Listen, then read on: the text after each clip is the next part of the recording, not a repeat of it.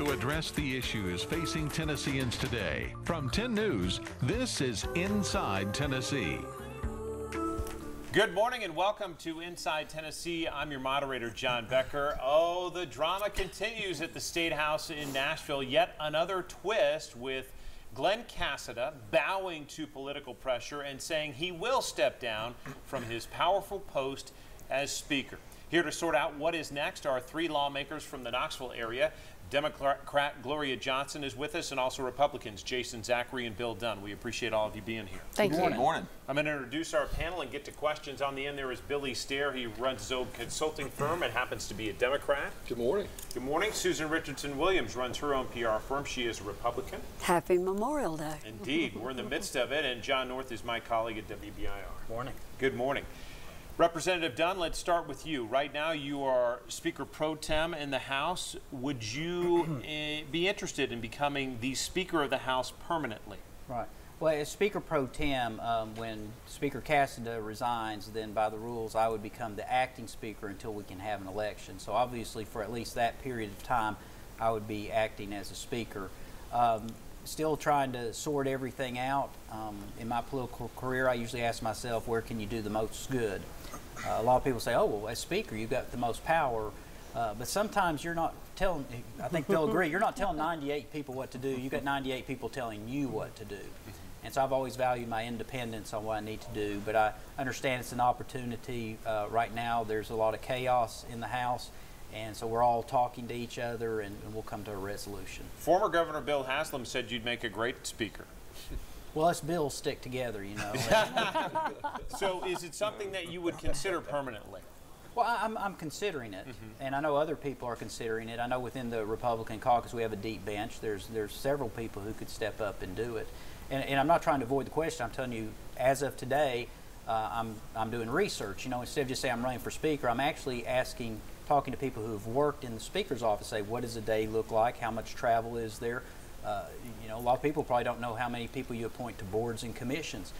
So to make a decision, I want to gather the facts of what I'm going to do. Does my skill set fit that?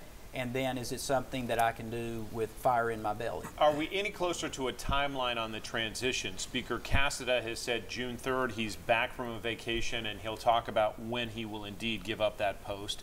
Do you have a sense of when you may meet as a legislative body? Is it going to be this summer, or when will that happen? Well, on June 3rd, when he's back in the country, I think that's when we'll have a conversation, and there'll be leadership, both Republicans and Democrats, getting together to say, oh, yeah, let's look at our calendars and see when this will be. But it's very interesting in that the way the Speaker term is set up, he could even be removed from the House and he would still be considered the Speaker. And so he still has power and leverage on how he wants this to play out. But I would hope that he would consider what's best for Tennessee and make it sooner rather than later. I used to work in the Speaker's office, so I'll follow up okay. on that question. I think most people would agree that the next Speaker, whoever it is, needs to restore confidence both among the public and in the members.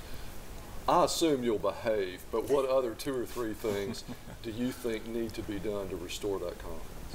Well, I mean, I have my faults too. I'm Catholic. I go to confession, and it's not to talk sports. So, I'm not really sure what.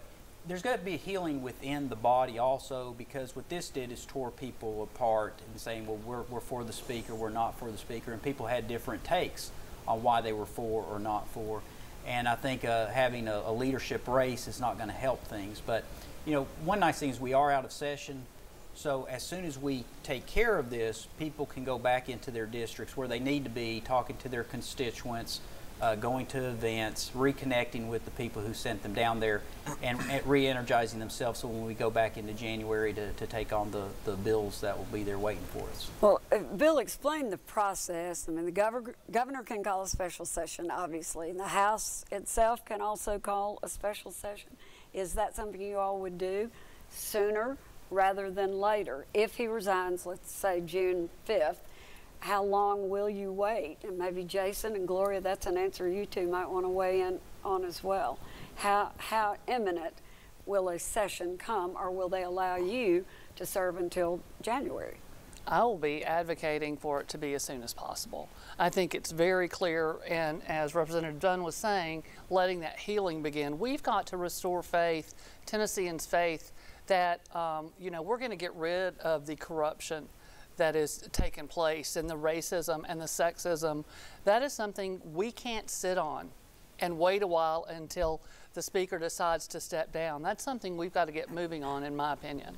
And I think it's important to remember, too, that one person's actions, even if he's the Speaker of the House, does not reflect the body as a whole. We saw on both sides of the aisle, I serve with men and women of integrity who are there to serve their constituents, who make very little money, and it really is just about service. And so it's important to remember, again, it may be the Speaker and it's one person's actions, as egregious as they may be, it doesn't reflect the body as a whole. So I think one thing, to answer your question, Billy, that you asked Speaker Pro Tem Dunn, is he brings a steadying and a calming factor. There's probably not one person, I would say, on either side of the aisle that doesn't trust Speaker Dunn and his ability to lead, his methodical approach. He is approachable. He would go in and provide some consistency and a steadiness. And based on the mess of the last 3 weeks, I think we need that. And I think he's the perfect person to provide that once Speaker Casada steps down. And I do agree with Gloria. And I said it. I agree with Gloria.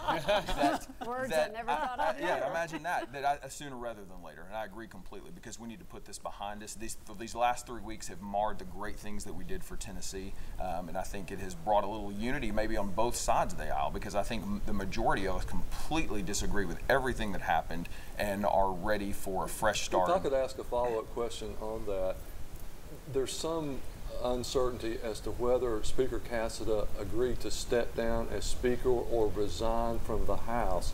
What are your opinions about what should happen on that? My understanding is he is stepping down from as Speaker. Personally, I believe he needs to leave the body. It's my understanding as well. He's going to be stepping down as Speaker, and it's up to the people in his district about whether he leaves the body or not. Your understanding, Representative? Yeah, similar there. I did not talk to him, but obviously for Speaker, he said, I'm going to resign, and he left it at that. So. There seem to be some that want him to leave, and that's what I was probing for. I've heard various members say on both that. sides of the aisle, there are people asking that he completely step down from his position as a representative. We'll continue with this subject when we come back on Inside Tennessee. Stay with us.